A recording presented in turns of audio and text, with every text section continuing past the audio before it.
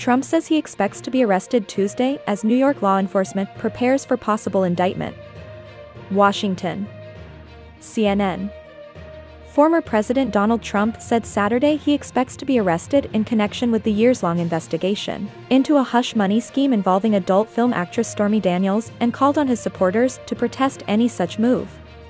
In a social media post, Trump, referring to himself, said the leading Republican candidate and former President of the United States will be arrested on Tuesday of next week, though he did not say why he expects to be arrested.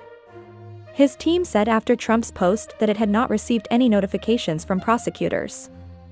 CNN's John Miller reported Friday that meetings have been going on throughout the week among city, state, and federal law enforcement agencies in New York City about security preparations for a possible indictment of Trump.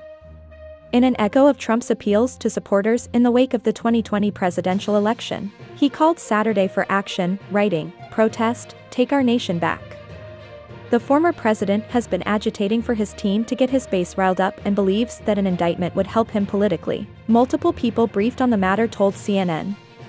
Any indictment of the former president, who is running for re-election in 2024, would mark a historic first and quickly change the political conversation around an already divisive figure.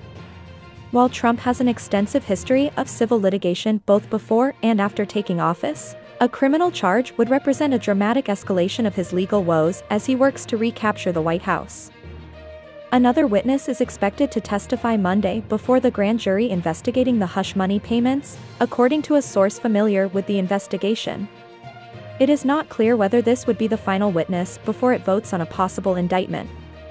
Trump's legal team has been anticipating that an indictment will happen soon and has been preparing behind the scenes for the next steps. Joe Tacopina, an attorney for Trump, later said the former president had based his claims on press reports.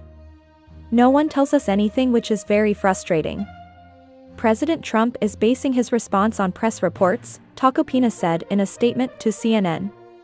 A spokesperson for Trump said earlier Saturday that the former president has not received a notification from the Manhattan District Attorney's Office regarding any potential indictment, but was rightfully highlighting his innocence in his post. Previewing a potential line of defense from Republicans on Capitol Hill, House Speaker Kevin McCarthy, a California Republican, tweeted Saturday that any potential indictment of the former president would represent an outrageous abuse of power from the Manhattan District Attorney's Office. Mike Pence, who served as vice president under Trump, echoed McCarthy's message on Saturday. "Well, like many Americans, I'm taken aback," Pence told Breitbart News in a radio interview.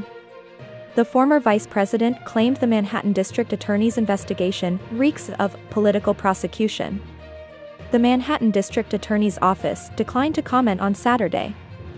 Protest call reminiscent of January 6 comments. Trump has complained privately that he believes he is going to being indicted only because he thinks Manhattan District Attorney Alvin Bragg hates him, according to a source familiar with what Trump has said. His call for a protest in response to a potential arrest echoes his final days in office, when he repeatedly urged his supporters to reject the results of the 2020 presidential election, culminating in the deadly January 6, 2021, attack on the U.S. Capitol. Some of Trump's advisors had urged him privately not to call for protests, concerned about the optics of a mass protest in the streets of Manhattan growing out of control, or resembling the 2021 insurrection. Another witness scheduled to testify on Monday.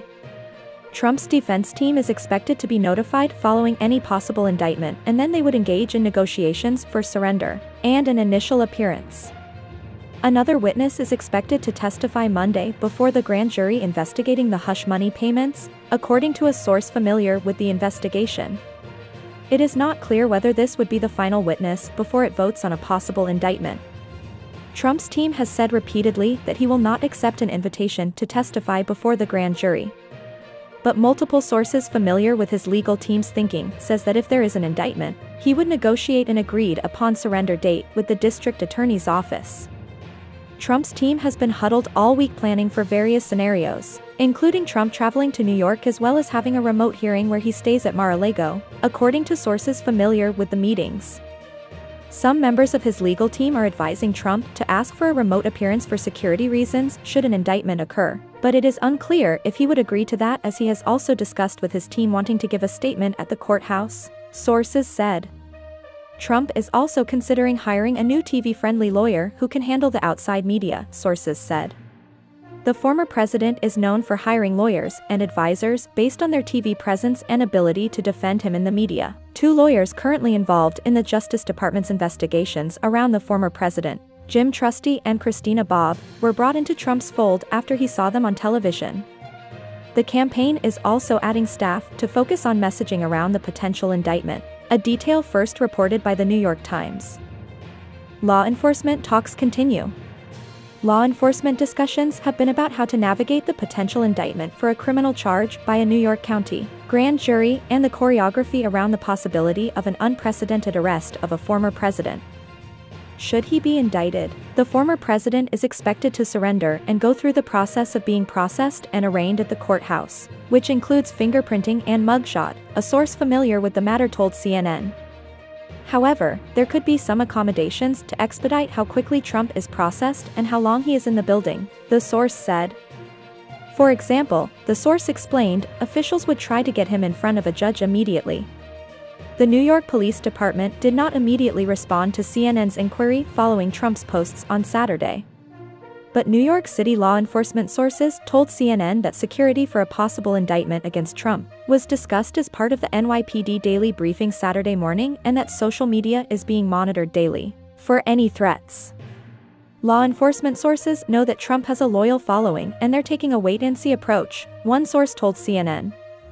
They don't yet know how many people could be planning on showing up in Manhattan this week, but officials are monitoring the situation. A more detailed security briefing is slated for Monday. Trump's U.S. Secret Service detail would deliver him to the Manhattan District Attorney's office for fingerprinting, and then taking mugshots in offices of the District Attorney's detective squad. As is customary in cases where a defendant is allowed to voluntarily surrender after arrest processing, the former president would be brought directly to an arraignment before a judge where he would likely be released on his own recognizance.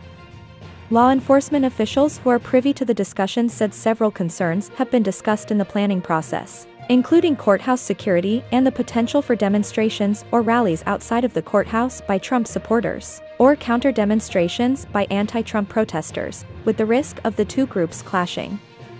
This story has been updated with additional developments.